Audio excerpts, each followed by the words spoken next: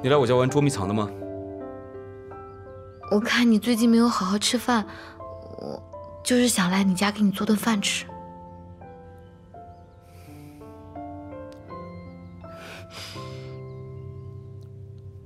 出去，把你的饭菜一起带出去。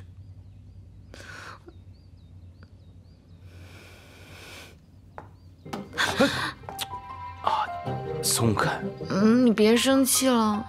我再说一次，松开！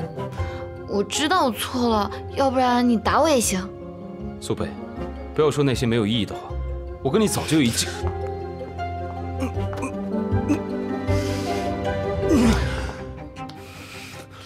我们和好吧。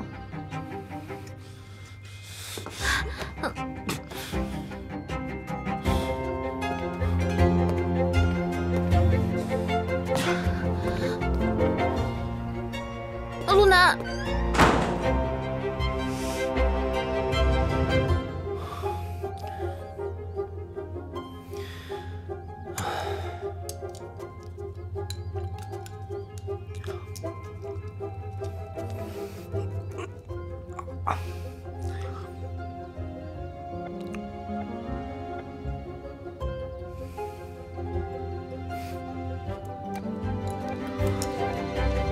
这是你要的证据。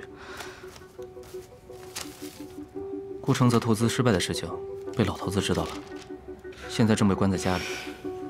我原本以为他只是跋扈了一些，没想到他会做出这样的事情。还有桑兰服装的事情，对不起。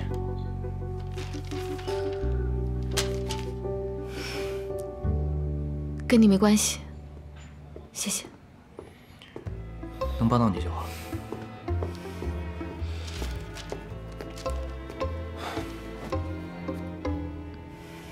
如果我没记错的话，顾经理现在应该在顾市。这是幻真楼下，跑得可真够远的。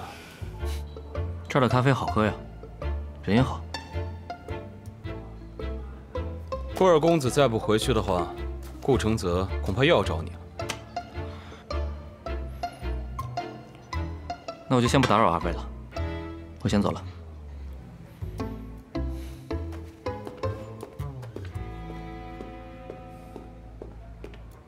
你很闲吗？你以为你说你要走了就不用工作了吗？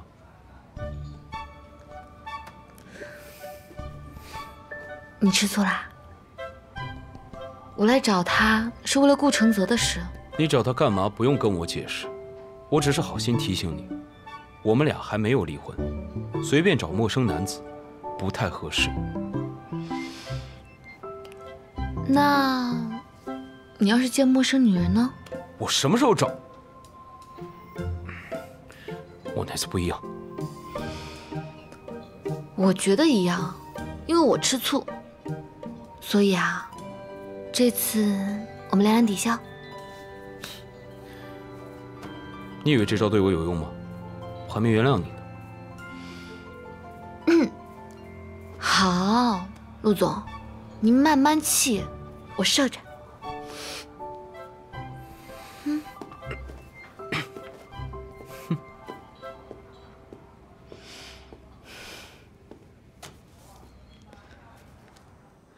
东西我已经交给警方了，顾承泽在下午的时候就已经被传唤拘留了，顺便把他挪用公款的事一起报了，算作利息。不过，顾言怎么会帮你啊？算不上帮吧，互利共赢。对了，陆南追得怎么样？还在努力，不过初见成效。